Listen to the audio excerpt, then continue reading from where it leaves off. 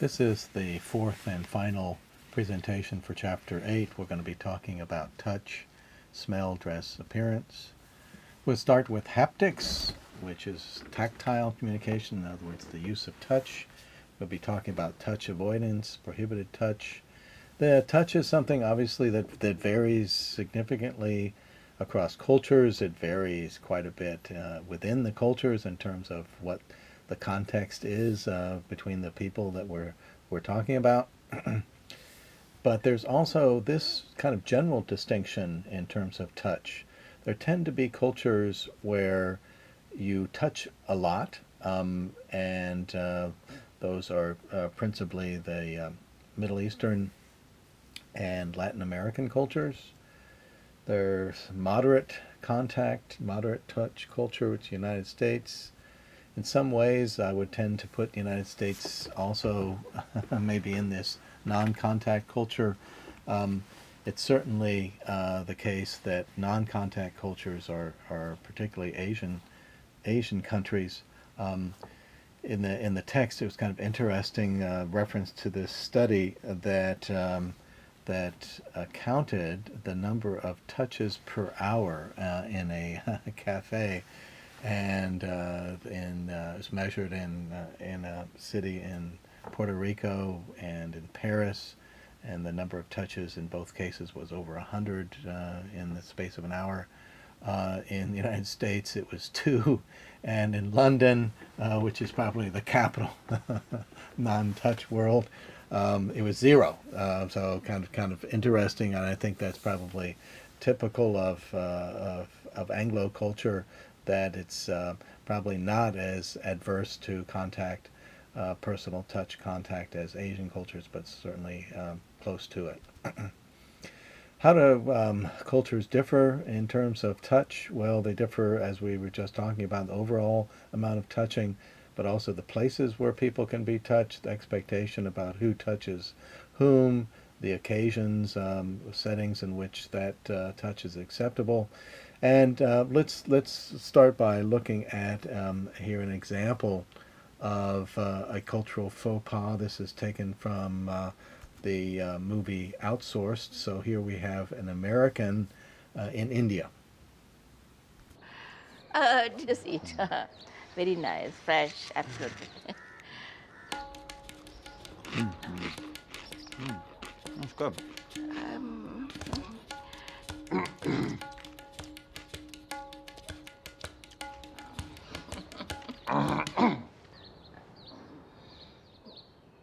What? Sir, you should not place the hand that has been in your mouth back in the food. And you should not eat with your left hand. In India, we eat with the right hand. Left hand is considered to be Dirt. unclean. Unclean, yeah. Why? Why?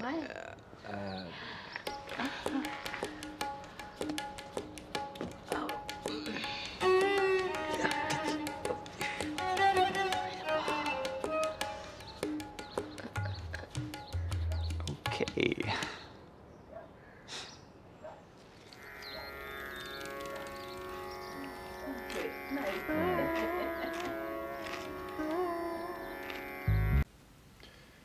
So what were the problems there? We saw that he used his left hand, and it was very clear that you don't do that, and why you don't do that. India is not alone in that. There are a number of countries where you simply don't eat with your left hand. You don't greet somebody. You don't shake hands, certainly with your left hand.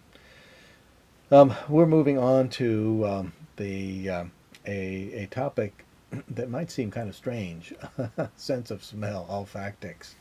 But in fact, I think that this is something that's important, but it's not understood very well. We think of it as being important for animals, but actually humans also have the capability of detecting smells. I think we think that dogs are really good, humans not so good, but humans are quite sophisticated as well. In terms of how smell works culturally, It works obviously as something that's important in relationships between the sexes, but it's also, depending on the culture, a marker for social class distinction. So if somebody bathes on a regular basis, uses perfume, that likely is an indication in a lot of cultures about what class that social class that person belongs to. In most cultures, there are smells that are acceptable and others that aren't, both in terms of people, in terms of general smells.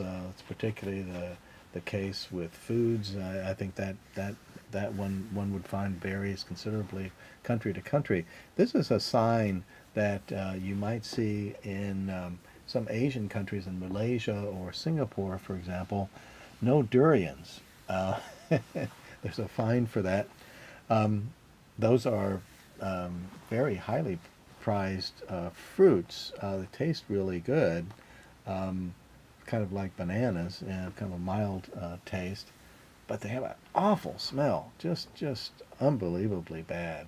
And you can't bring them into hotels or other public spaces. Okay, we're going to move on to physical appearance and dress. This is obviously something that's very important in sending messages when we meet somebody. We look at how they are, how they're dressed, what their general appearance is, color of their skin, their hair, other aspects of how they look, and that's important. And people realize that's important, and they take that into account.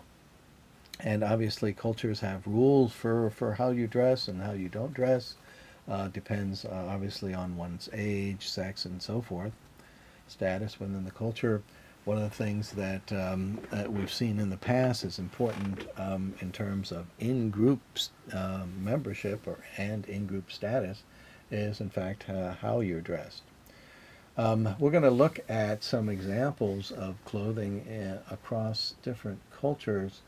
We're going to start with women's clothing in Islamic countries, which has been a controversial issue. Not so much in those countries, but when those are seen in the West. So we're going to look at, first of all, the hijab. That's something that's very common, the headscarf. In moderate Muslim countries like Morocco or Algeria, for example, this is something that is widespread by Muslim women, widely used by Muslim women in the West as well. Less common in the West is the burqa, which is a complete covering of the body and the face. This is something that has caused a lot of controversy in France. In fact, the burqa cannot be worn in schools and is restricted in fact in particular public spaces. There's also the abaya and the nijab. And the nijab is the face veil that you see here. So wearing the abaya, which is the kind of black robe, and the hijab together covers almost as well as the burqa. You can still see the eyes, but that's all.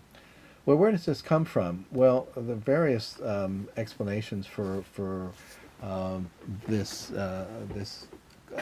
choice of clothing for women in Islamic countries. One is scripture, the Quran, that calls for women to be modest and cover themselves, and this is one passage from the Quran. There are a couple that address that issue.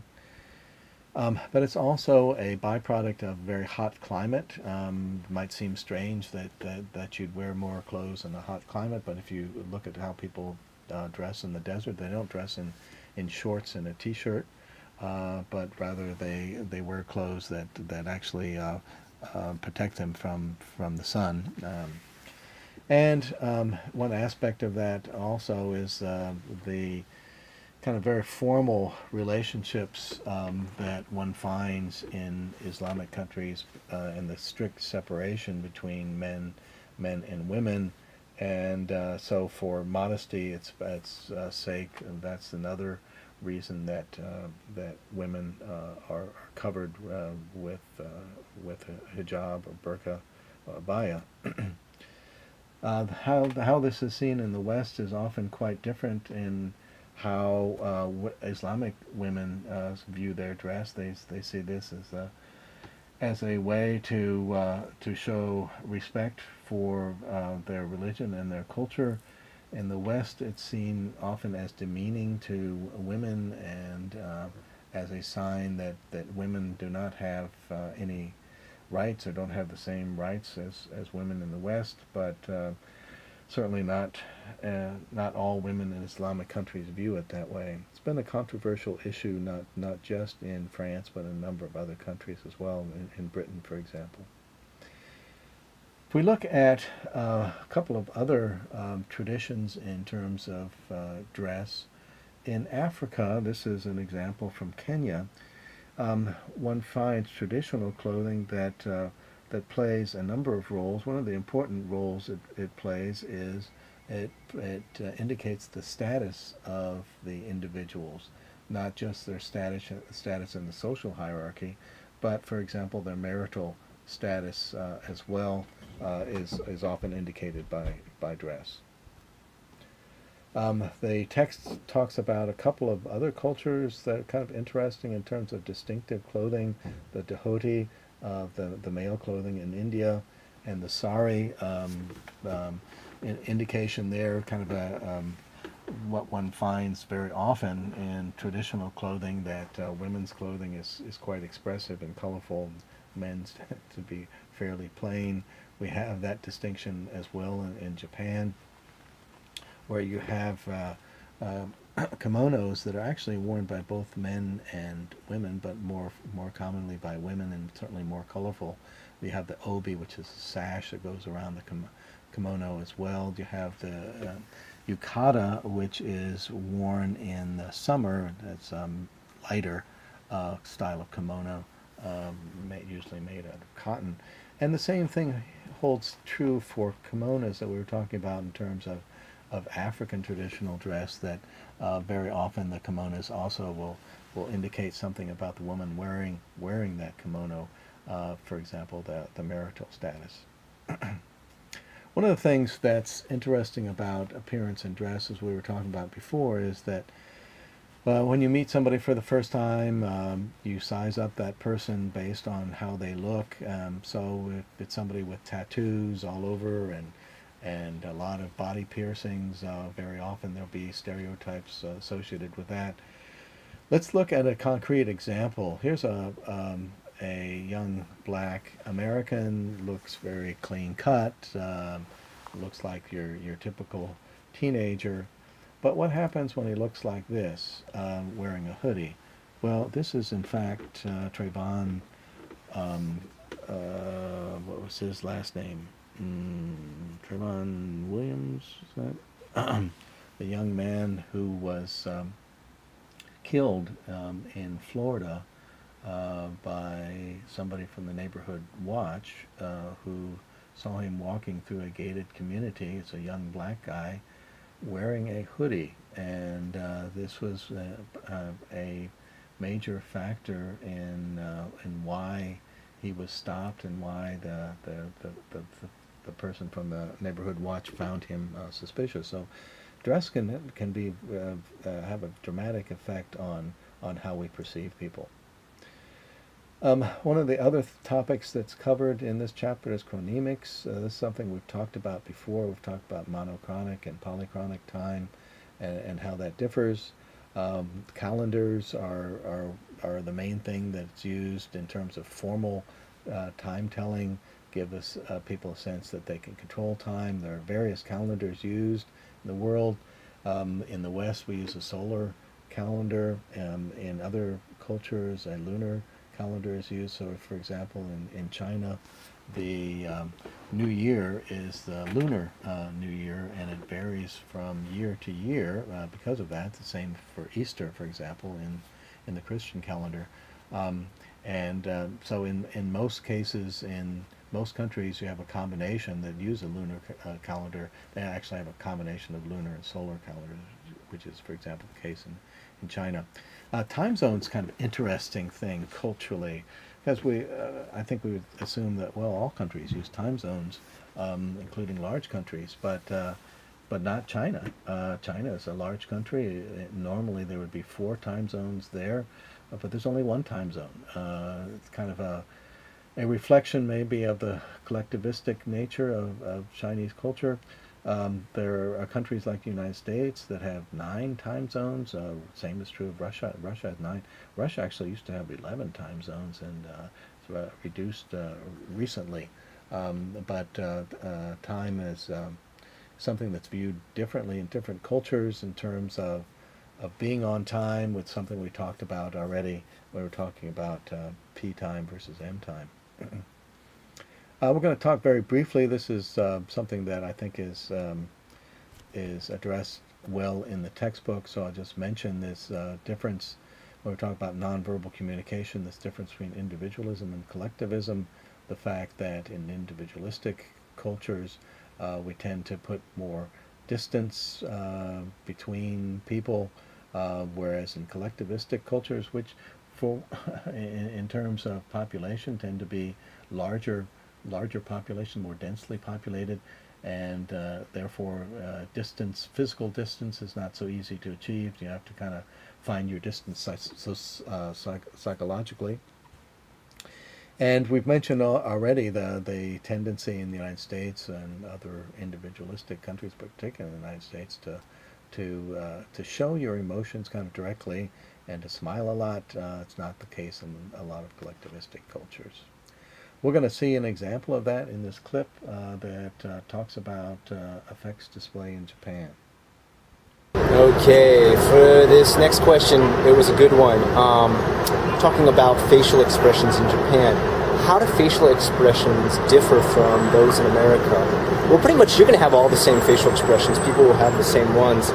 But the thing I found most amazing that really actually confused me quite a bit was that people tend to try to keep a satisfactory facial expression no matter what they are talking to you about. Now, what do I mean by that? Let me give you a little story. One night I was walking with my girlfriend, now wife, down a neighborhood close to ours, and we passed a shop in which she knew the owners of the shop. And one of them came out to talk to her, and I didn't know much Japanese yet. I was still pretty bad at it. And pretty much I couldn't make out the conversation too well, but I saw that the guy was smiling the whole time he was talking to her, so I figured he was giving her some good news. Later, after she translated pretty much for me, I found out he had just talked about his wife dying, and one of his daughter's friends had just died too, and he had just gone to both funerals. And what he had pretty much said was, yes, recently all the women in my life are dying, and I can't stop crying. He told this entire story with a very bright smile on his face, and some of the best demeanor I've ever seen. So the reason for this is to make the listener feel comfortable. Even when telling a very harsh or even depressing story, a viewer will usually, the person telling the story will usually keep a satisfactory look on their face and not actually let their feelings seep through with facial expression, which somewhat creeped me out and somewhat confused me. But after my girlfriend explained it to me, my wife explained it to me, I started to understand that this was just custom in Japan. But I was still very new to this. I didn't quite understand, so I was very confused. But don't always go by facial expression when someone's telling you a story. One of the very sometimes surprising and harsh lessons to learn in Japan. One of the other things that we can talk about in terms of cultural distinctions in reference to nonverbal communication, or how we can see that in terms of differences in power distance, low power distance versus high power distance cultures, and in terms of low context, high context. And I think there's no surprise here that in low power distance cultures they're less aware of vocalics and take fewer cues from that. And high power distance cultures, we tend to avert eye contact, show respect. Low context cultures tend to be more direct and talkative. Why is that? Well, that's because language, speech is the primary means of sending a message there. High context cultures may pay more attention to nonverbal behavior. So not only language that conveys the messages. We're going to end with just a reference to this, which is discussed quite extensively in the textbook, so I'm not going to repeat that. But what we're talking about is what happens here with this nonverbal expectancy violations theory, is what happens when a convention in terms of nonverbal code and nonverbal communication is violated. And we're going to take a look at a clip that illustrates that. Indicates that it's a clip that shows a violation of touch behavior, and this is taken from the movie Gran Torino.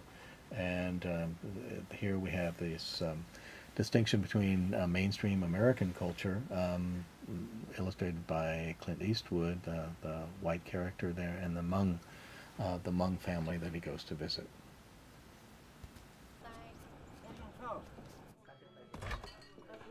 Well, no Pabst, plenty of beer.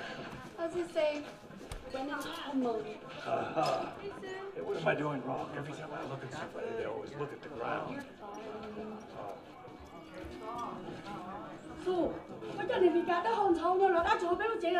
What's she saying? She said welcome to her home. No, she's not. Yeah, no, she didn't. No, she hates me. Come on. She did. Okay. Hey.